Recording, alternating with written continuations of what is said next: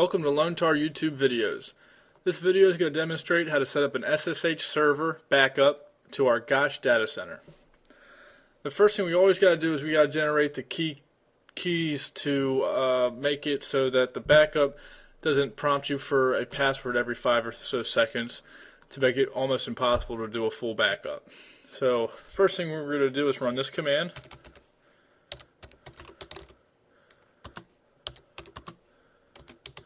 Now, Lone Tar uses the DSA keys for SSH, not the RSA keys.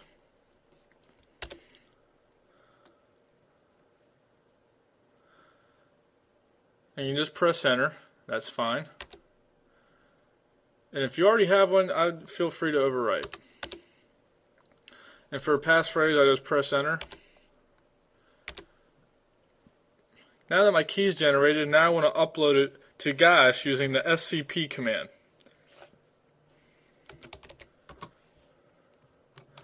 Now, squiggly means root's home directory. So in other words, saying /root. So I'm just going to use this squiggly.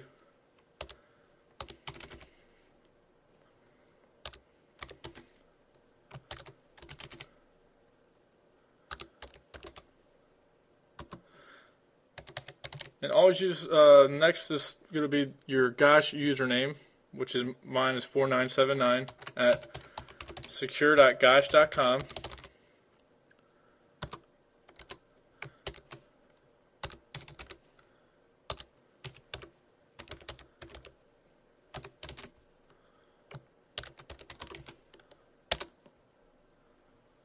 It's going to ask for your password. And it's uploaded. Now, if I'm going too fast, you can always pause the video or rewind to see the command that I typed in, and you can match it to match what you need. Like, mainly the username is going to be different in this case. So now that we got our key generated, we're ready to take the next step. So let's go into LT menu, do option 9 for device manager, and we're going to add a device. And we're going to do number 8, SSH server. And the alias, I'm going to call it Gosh SSH. You can call it whatever you'd like. The IP address or host name is going to be secure.gosh.com. Block factor is going to be 3 for 120. Now the capacity for SCO, you want to set it to 2 gig. It'll use the cascade option, so if you're backing up 10 gigs total, you'll have 5 2 gigabyte chunks. For Linux, there's no limitation, so you can do whatever you've purchased. I purchased an 80 gig slot, so I'm going to use option L for 80. I'm not going to use any compression because I want my backups to be the fastest.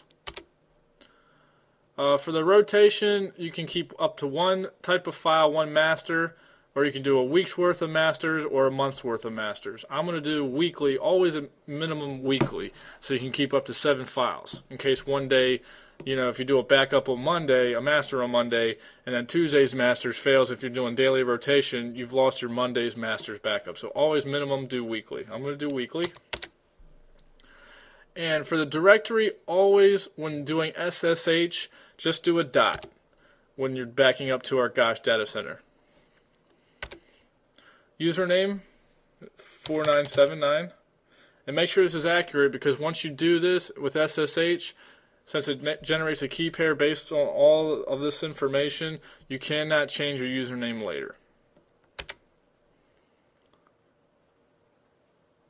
Now this is totally normal. It looks like a whole bunch of gibberish. What it's doing is it's generating the SSH authorization keys based on your username. So you can press enter, and we're good to go. It's going to ask you now if you want to make this a default device.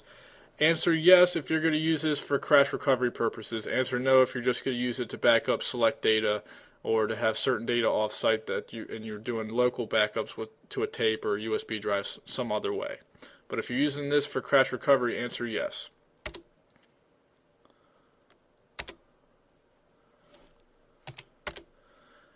Now, always what I like to do after I add a device is I like to test it. So I'm going to do option 3 for selective backup. Select files to backup, and I'm just going to back up the user lone tar directory. So /user/lone-tar.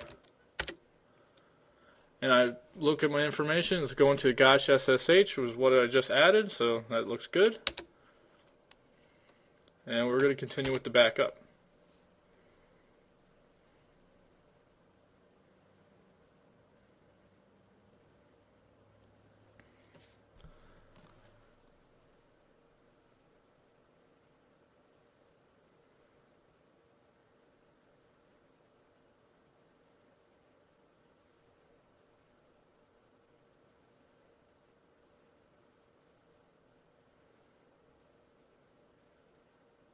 This is why we do the dot when what directory we're going to back up to. If you don't use a dot when you're backing up via SSH, you'll never be able to access it with the verify or during a restore.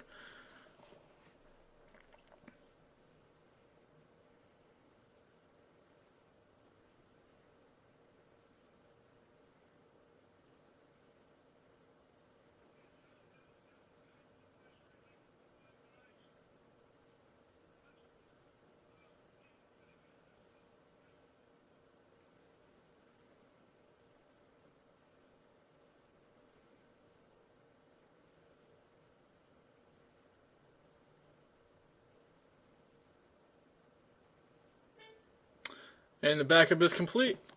The only thing I like to do next is I like to do a test restore.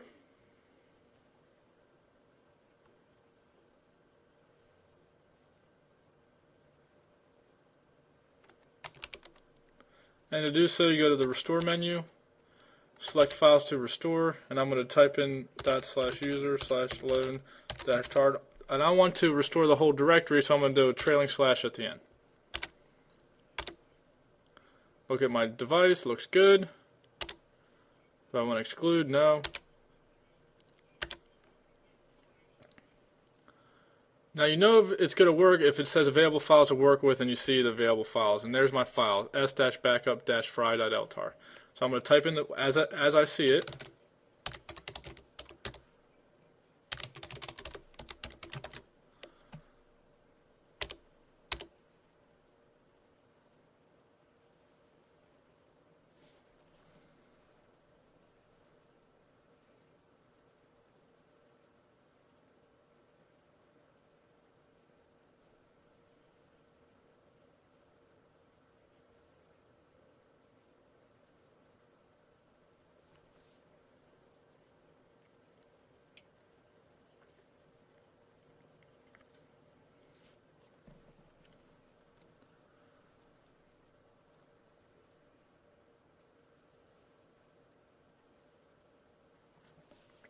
And we're done. It's complete. Now you can successfully do backups to Gosh using SSH. You can do incremental, selectives, masters, and from cron, anything. Now that we've tested the backup and the restore process, you're good to go.